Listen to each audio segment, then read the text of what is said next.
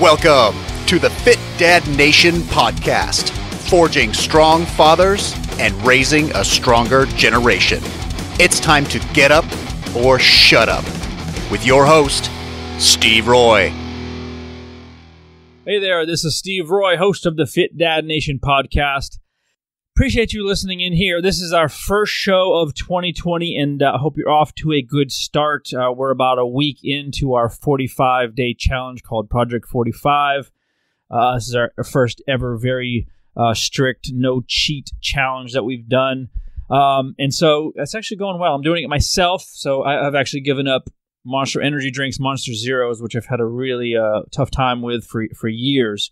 I've been hooked on those, and so I've decided to really clean things up, and so have so many other guys in the group. And so far, results have been awesome. So if you're looking to be a part of our community, I'd say right now the best way to do that is to look at our free private Facebook group. It's called the Fit Dad Basecamp. You can apply there, fitdadnation.com/community. And so, given the new year, I want to talk about a couple things, really specifically 5 things that I have in mind that I feel like you need to stop doing in the new year if you're serious about making change. And again, everybody says they want to get fit, they want to get healthy, they want to look better, they want to feel better, but very few actually are ready to commit to it, invest in themselves, put in the time, the hard work, and then actually get after it and see it to the end. Very few. And so, my hope for, all of you, certainly everybody in my community, is that you take your health seriously and just seriously 100% commit to it. And if you haven't done that in the past, that's fine.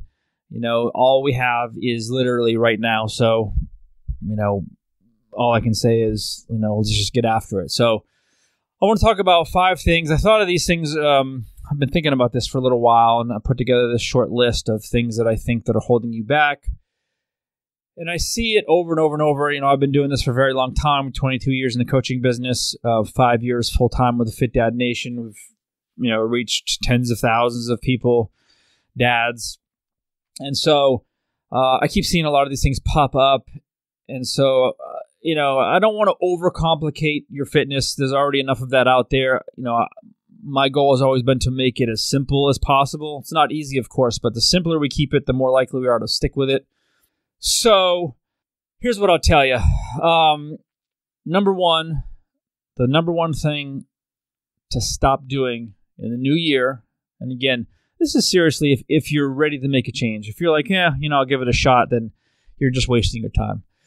So I want to say stop chasing transformations and start embracing hard work. So, I'm all about transformations. I mean, we do transformation challenges in our groups, and they're just fine. But the problem is we get too caught up in thinking, okay, this is my before and this is my after, or I've seen all of these befores and afters. And, then you start comparing, and then you start having all of these unrealistic expectations on what your body can look like.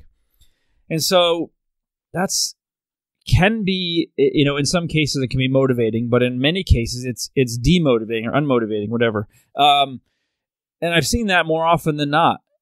It's, so-and-so lost 40 pounds in 90 days. Why can't I do that? Or look at those before and after photos.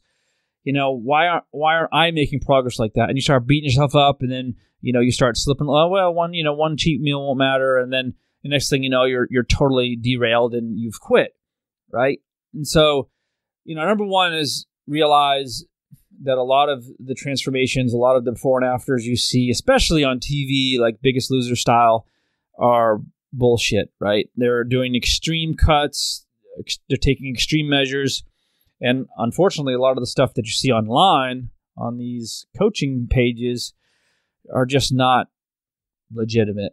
I know firsthand that some people have used photos that weren't from their programs. I've read other stories of similar things. And it's all sales driven. And the problem is most of the consumers out there aren't going to take the time to say, let's take a look at this on a deeper level. How do they make this transformation? Is this legitimate? Can I do some research? Can I contact the owner and say, tell me more about this person? Like, their results look crazy good. What's up with that? Tell me more about that. But people just don't do that. They don't do their due diligence. They just say, oh, wow, that's amazing. Well, if they did it, I can do it, right? And then when they don't get those results, they quit. And, that's extremely common. So, first and foremost, I'll just say, forget all the transformational work. Let's just look at hard work, okay? Let's just say, you know what? I don't give a shit what my before and after is going to look like right now. All I care about is putting in the work every day, okay? Number 2, this is maybe the biggest on the list, especially for dads. It's stop eating like a fucking asshole, right? I talk about this all the time, and it's so basic. This is so simple, guys, but we don't do it. I mean, we already know, everyone knows that most of the results that we see in the gym and our body composition comes from our day-to-day diet, right? Yet, we're still gorging on every fucking horrible food out there, fast food, fried foods, all the garbage, the industrial oils, refined and processed carbohydrates and sugars. I mean, it's just, there's so much garbage, right? But we know that. The information isn't the problem. We're just continuing to do it. Why? Because it's delicious, right? It's designed to be delicious. We are on day 7 here of our challenge, and we're sticking to a diet. I'm doing a primal diet, and I'm 100% no cheat for 45 days.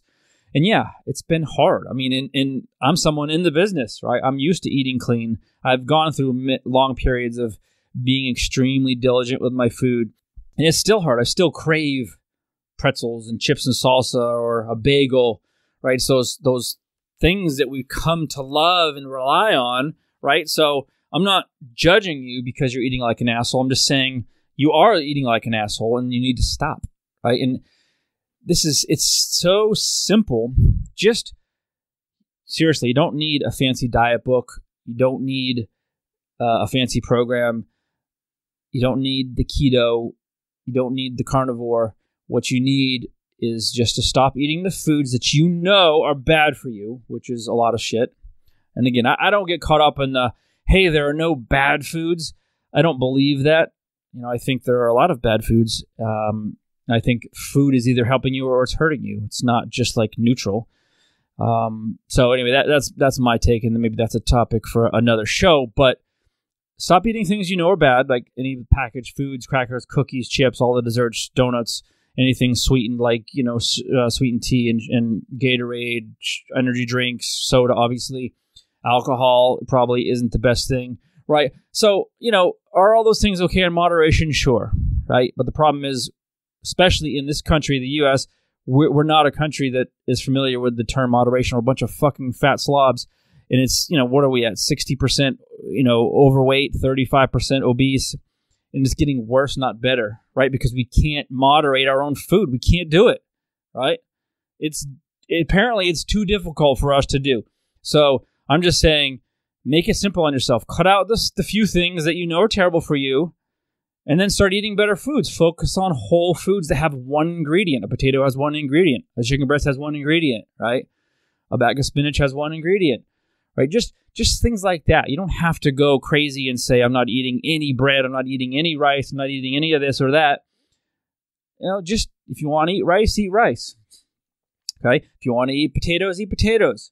If you want to cut those things out, that's fine too. But, there's no room in your diet for Chips Ahoy or Pop-Tarts or Wheat Thins or Triscuits, right? There's no need for those things in your diet. They're empty calories. They're offering literally zero to your diet, right? So just be smarter, okay? Drink a lot of water instead of most of the other things you're drinking, right? Coffee's fine. Green tea, herbal teas are fine. But all the other sweetened crap that we're drinking, we don't need it, right? So stop eating like an asshole. All right, number 3, stop listening to people who don't know what the fuck they're talking about. Now, this is obviously subjective, and I'm not claiming that I'm the foremost expert in the health and nutrition field.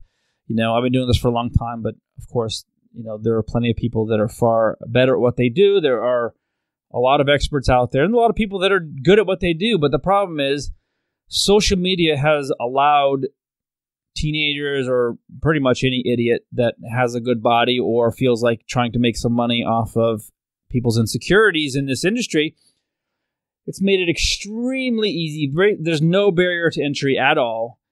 And so you can hang up your sign saying you're a coach, an expert. No one's going to question you because they never do.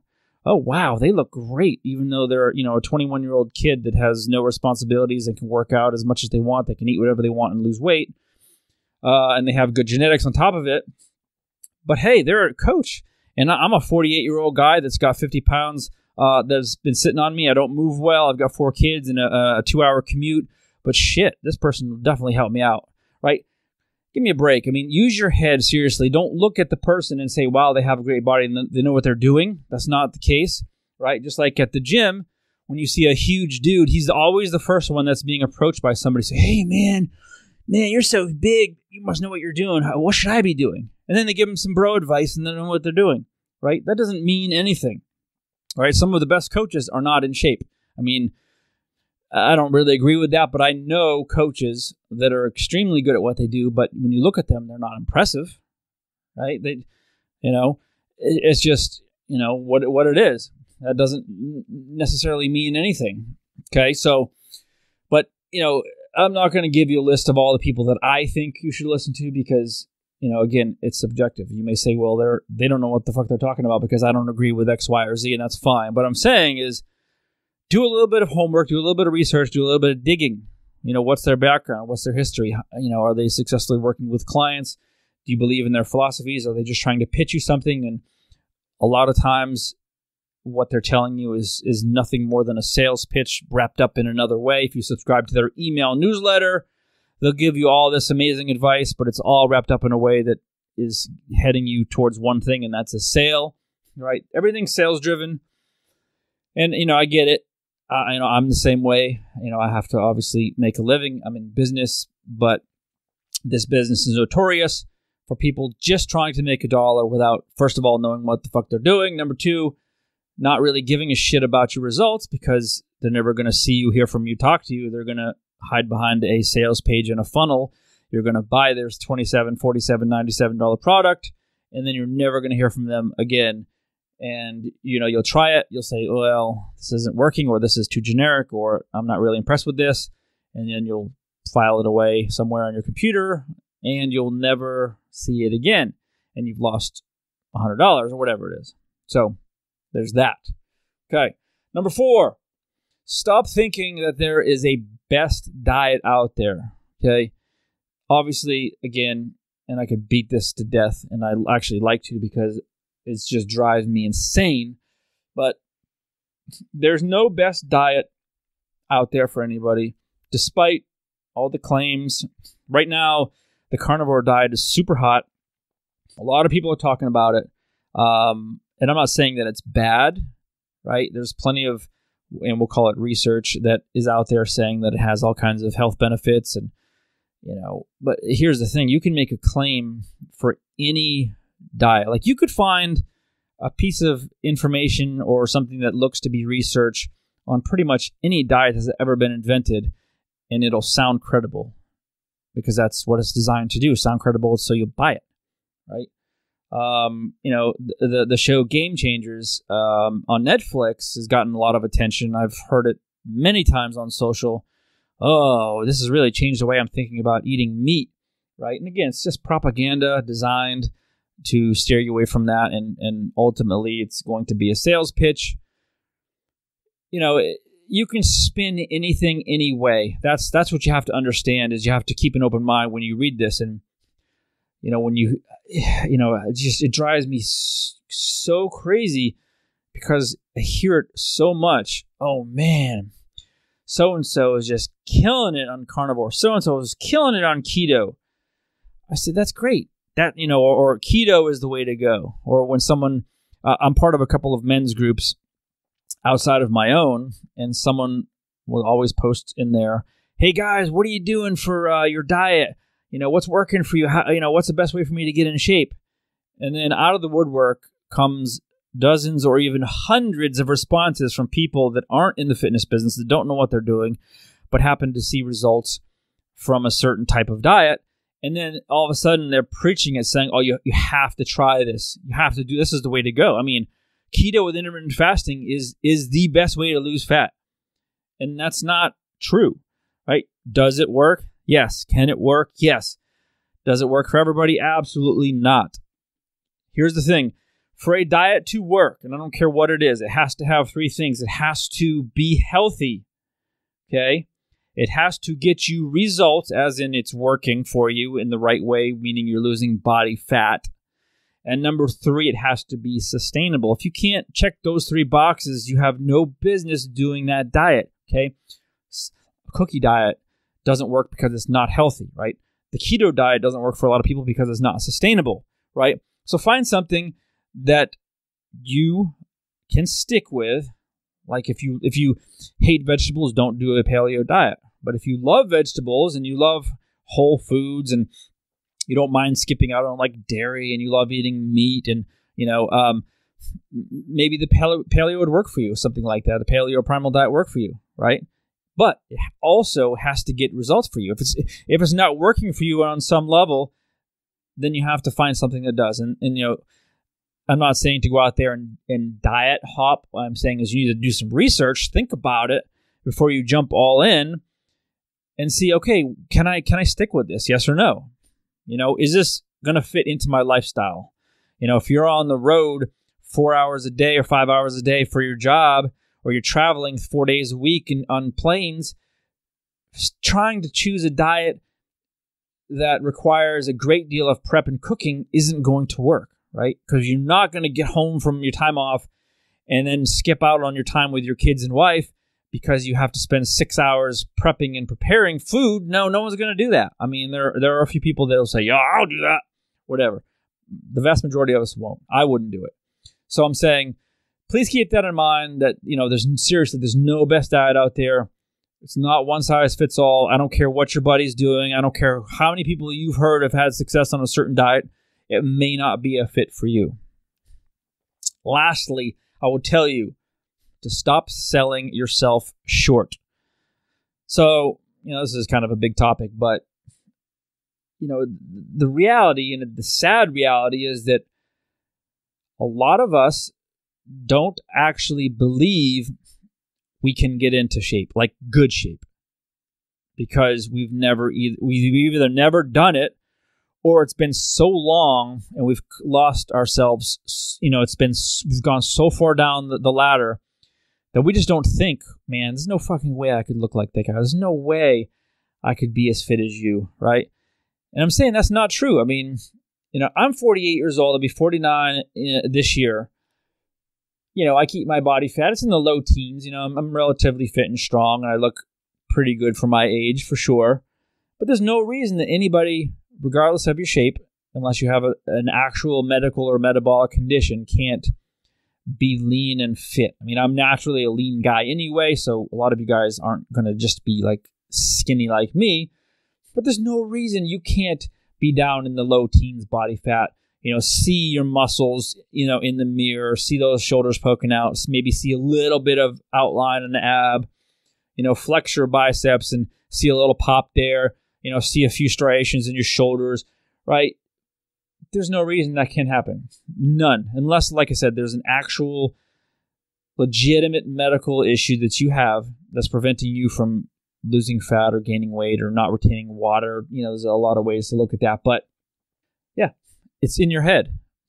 You've just conditioned yourself to believe that you can't do it. And I'm telling you, after 22 years in this business and working with many, many dads, a lot of fat dads, we're talking 40% body fat, 50, 60, 80 pounds overweight, weak, can't do one push-up from the floor. Like those types of dads. Absolutely, you can turn that around. Is it going to happen quickly, right? Going back to number one. No, this is not a transformation story.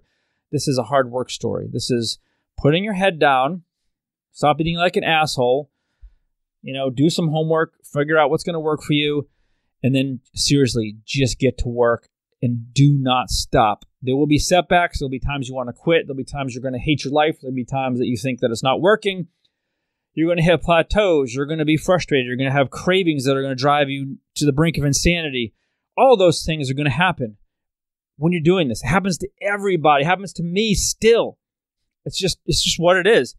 You have to just ride past that shit. I don't care how you do it, whether you find something super motivational like a David Goggins video or listen to Jocko, taking cold shower. I don't care what you do to get yourself jazzed up and motivated, but you have to do it to stay in the game. Okay? Because what we're doing right now, guys, is not working. We are getting fatter. We are dying earlier. Okay? I'm so sick of seeing dudes walking around with their heads down. They look like shit. They feel like shit. Their confidence is shot, right? It's affecting every part of your life. It really is. And I'm not judging again because I've been there. I've shared this story many, many times. I spent many years being miserable, being that guy. I had no confidence in myself. I literally was the guy with my shoulders slouched and looking down at the ground, walking around the stores, just kind of trailing after, my now ex-wife.